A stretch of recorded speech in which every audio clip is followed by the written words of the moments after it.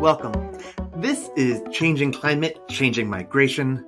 This is a podcast from the Migration Policy Institute about the ramifications of what climate change means for human mobility and even immobility all around the world.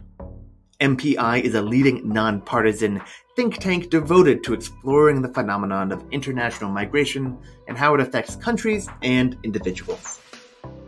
I'm Julian Haddam. I'm the editor of MPI's online magazine, The Migration Information Source, which publishes top-level insights from experts within and outside MPI about migration trends and policy worldwide. This podcast is part of our focus on climate-related migration. You can read more about that online at migrationpolicy.org/climate. My guest today is former U.S. Secretary of Homeland Security Michael Chertoff. Secretary Chertoff oversaw DHS from 2005 to 2009, which was a pivotal moment for U.S. national security amid the evolution of the global war on terrorism. And in recent years, he's been doing a lot of thinking about what climate change means for national security. That's the subject of our conversation today. Mr. Secretary, thank you so much for coming on. It's a pleasure to have you. Good to be on. So please lay it out for us. We sometimes hear that climate change is a threat multiplier or a vulnerability multiplier. How are climate change and specifically climate-induced migration a security threat to the U.S. or to other countries around the world? Well, first of all, just to put it in context, we've been seeing an uptick in extreme weather. And not surprisingly, that leads people to flee for their lives, whether it's because of hurricanes or fires or even famine if the crops don't wind up growing properly. And they have to go someplace. And that creates a whole series of issues about how they get to a safe destination. Is it smugglers? Are they involved with criminal groups? It poses a threat to people's sense of control of their own destiny in the receiving country because they become concerned that migrants are coming in and overwhelming the system. And we're seeing that to some extent, even in places like New York and Chicago. In that migration, there can be people embedded who have malevolent purpose, and that creates a security risk because you may not have the time to vet everybody. And finally, I think in general, what we've seen over the last 20 years is uncontrolled migration often leads to a political counterreaction, which sometimes takes us into some fairly extreme kinds of ideologies. So I think all of these are issues that we have to contend with and address in the wake of what, or in the light of what is likely to be a real surge in climate-driven migration over the next years to come. I want to talk about you and your history. Is this something that you note that this is a current and future issue? Is this also something that you've experienced in your career? I mean, whether at DHS or elsewhere throughout your time, how have you or how do you factor climate change into U.S. national security interests? Well, when I was in office, we didn't have some of the extreme weather that you have here, but we did occasionally have hurricanes or storms that were devastating, and they drove people, for example, in Central America to flee into the United States. And we had a rule we still have called temporary protected status, which is if someone is a migrant, even if they're not lawfully authorized to be here, we will suspend deporting them if they would be deported to a place that is putting them in jeopardy because of the weather. So I remember there were a number of countries, I think El Salvador was one, for example, where the president authorized me to continue temporary protected status for a period of many months because the devastation caused by a couple of hurricanes had really made it uninhabitable in some areas. So we had those issues back 20 years ago when I was in office. Now it's getting much worse because the frequency and violence of the weather-related events is increasing. Yeah. I guess one thing I'm curious about is how climate and migration impact the conflict landscape in general. I mean, I guess you mentioned briefly instability and kind of pushback in destination countries, reasons for pushing the climate can encourage migrants to leave their origin places.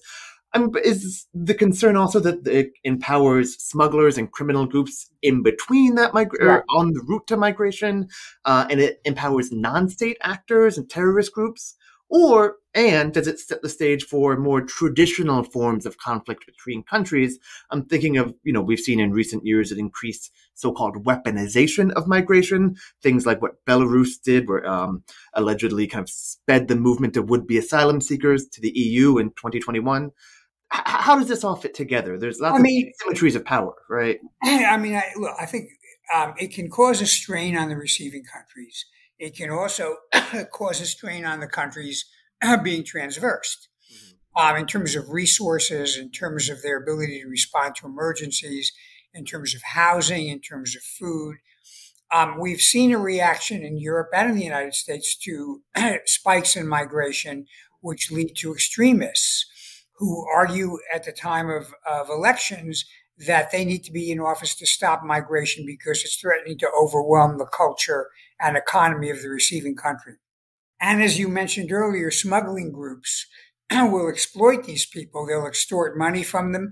They may actually commit acts of violence against them. And so this gives them a further tool they can use to enrich themselves. In terms of conflict between states, I think that's frankly less likely. You do have some occasions where driving refugees can become a way of actually striking at another country.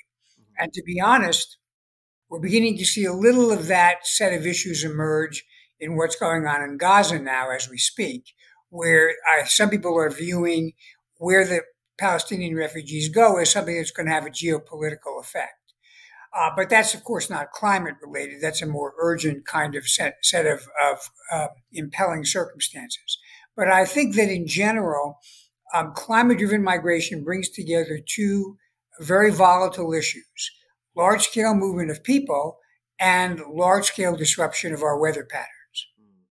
And I do want to be conscious here of there's a concern by some folks that over-focusing on some of the national security risks can, on the one hand, lead people to conflate the issue and view all migrants as a security threat rather than, as we know, people are coming for a variety of reasons. Many of them are in distress.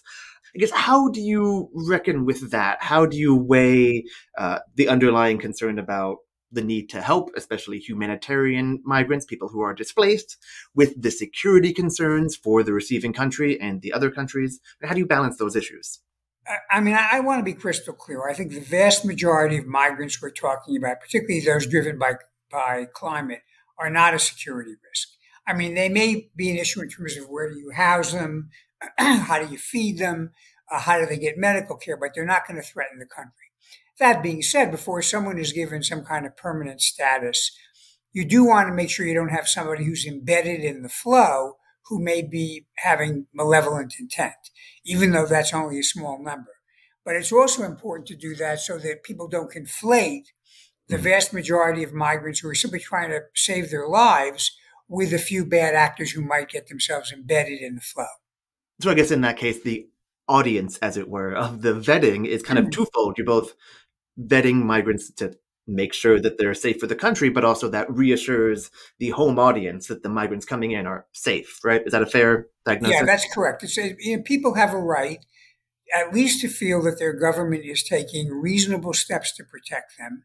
And again, provide housing, medical care, food to the people who need it, who are coming in as refugees. And also make sure nobody is exploiting this in order to do something that would be bad. Yeah. I think that's an interesting and important point that's worth making. I guess, is that happening?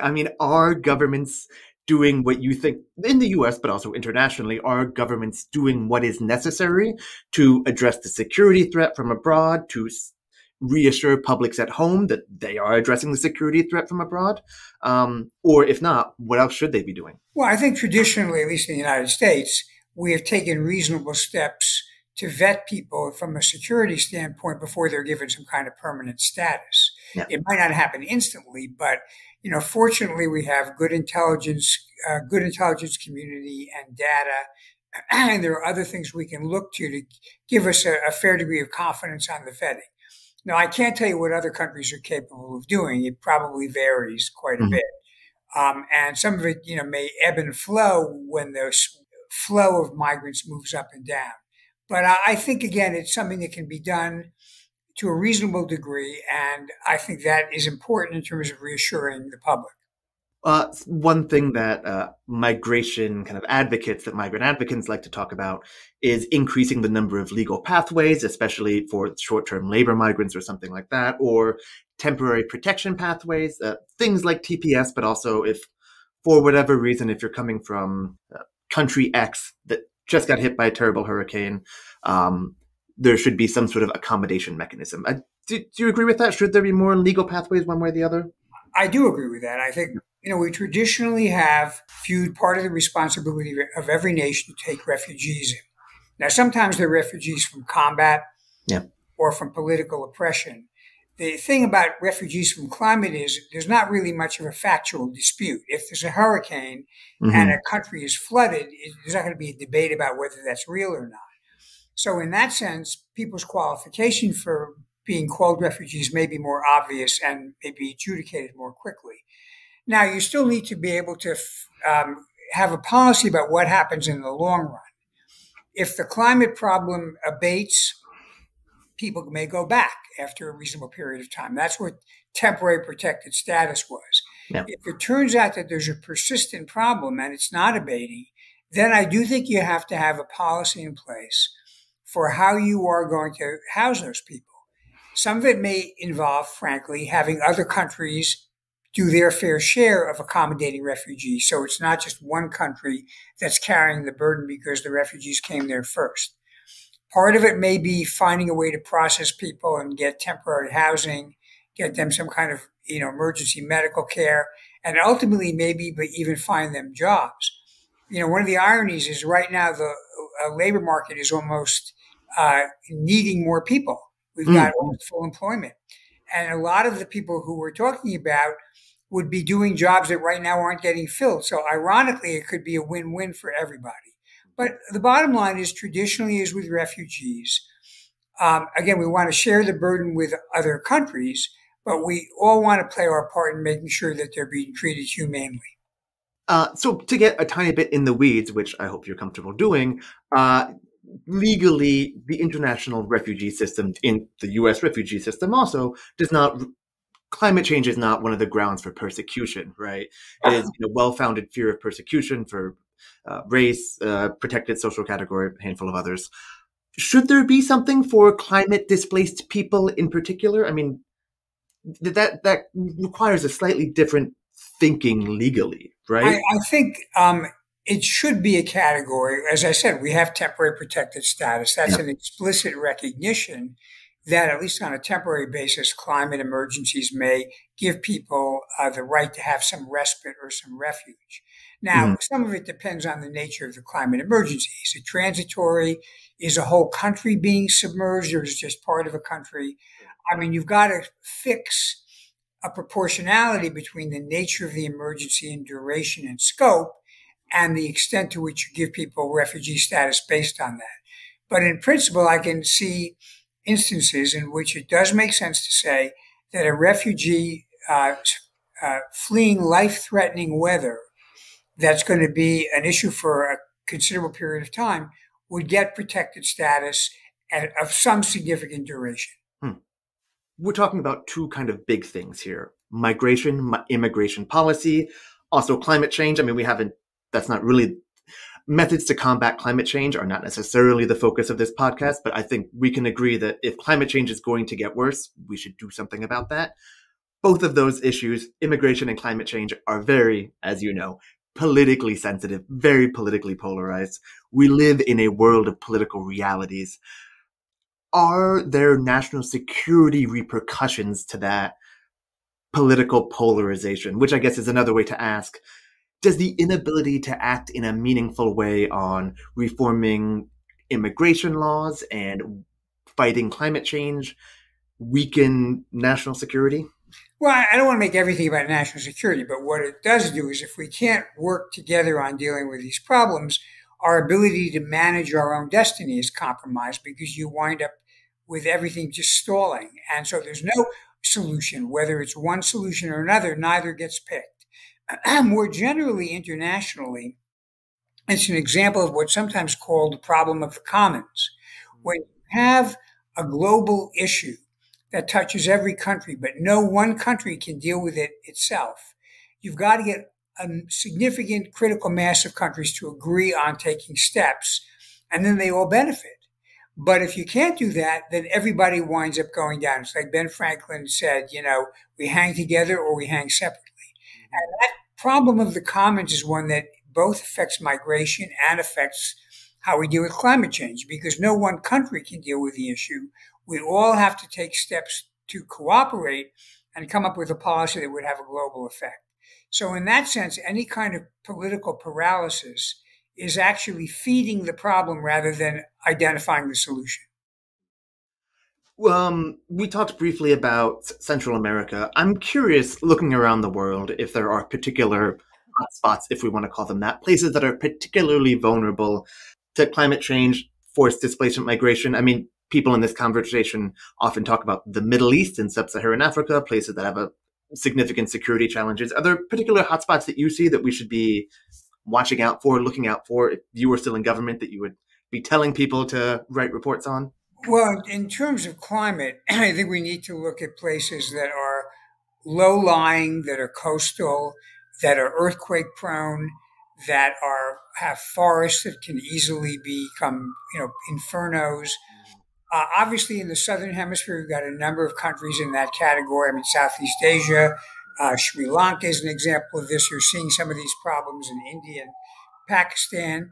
On the other hand, you can also have heavily forested areas like around the Amazon or even in Canada, where you wind up with forest fires. I mean, we just went through the experience in the last couple of years of significant air quality deterioration because of forest fires in Canada.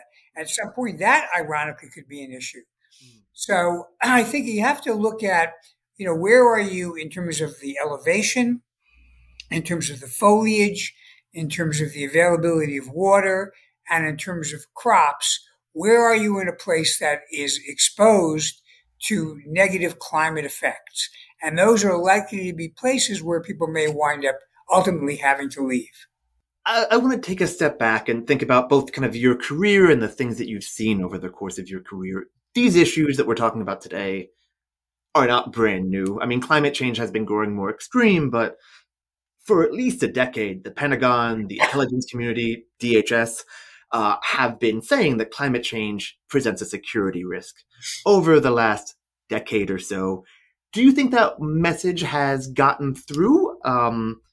Do you think that's understood by people in government and also similarly by the rest of us not in government, just the popular conversation? I think it's understood by some people. I think some people either don't understand or choose not to understand because they've got interests that are incompatible with that. I mean, there's some people who all they want to do is pump natural gas or oil because that's where their business is. And the effect of that is of less concern in keeping their business going.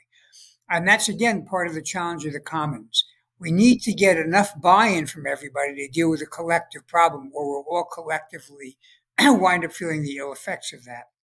So a lot of this is about mobilizing people who do feel that there's a solution we need to find and to be able to operate in a coordinated way. But I will say this, and this is true about climate.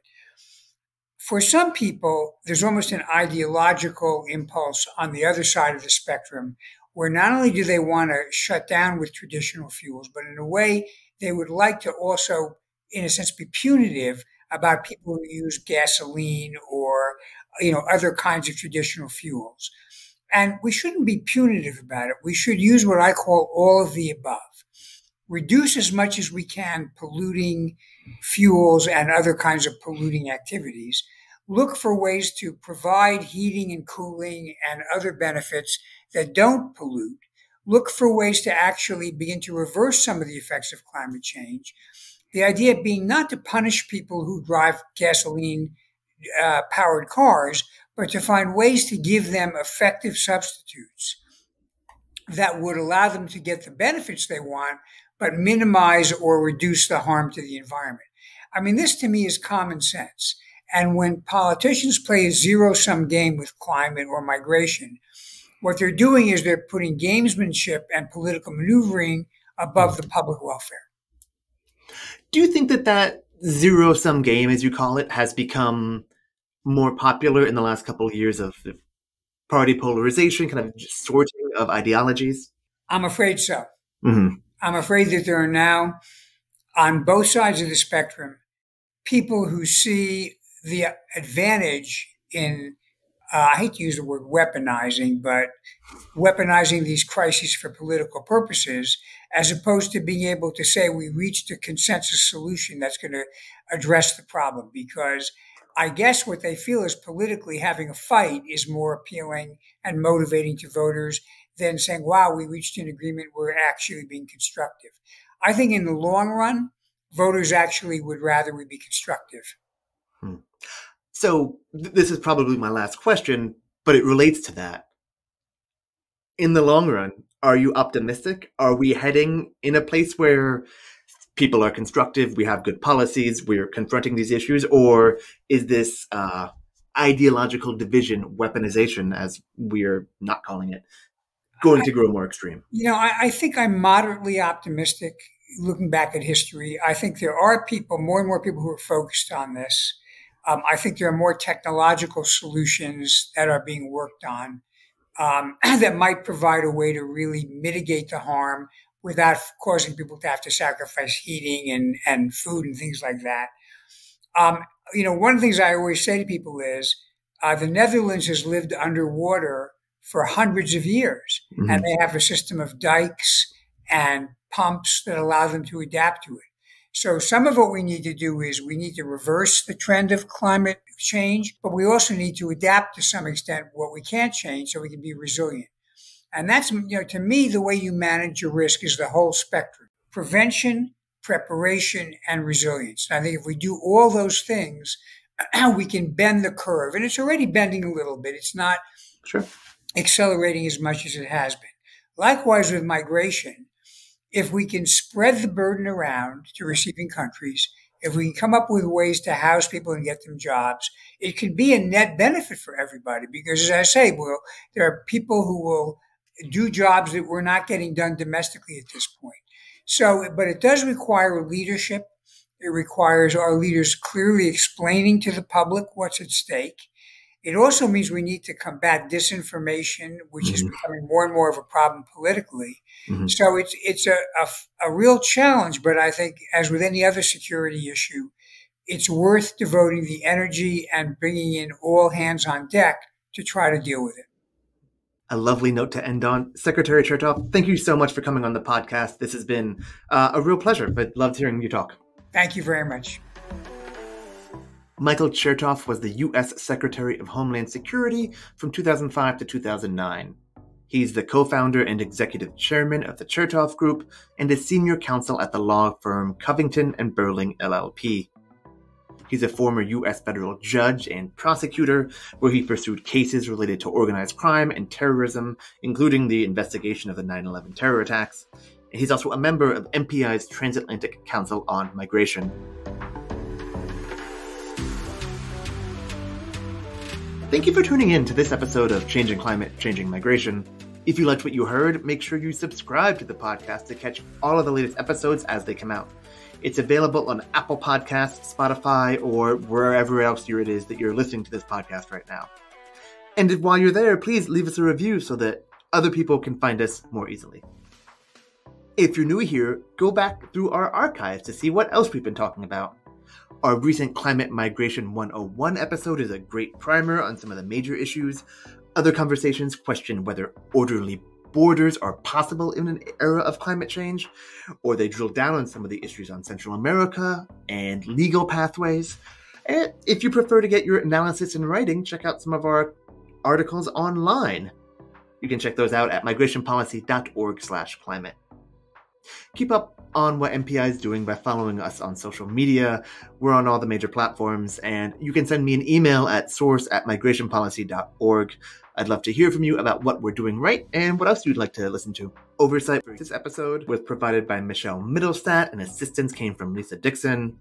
Our theme music is Touch by Patrick Patricios. My name is Julian Haddam. Thank you for spending your time with us.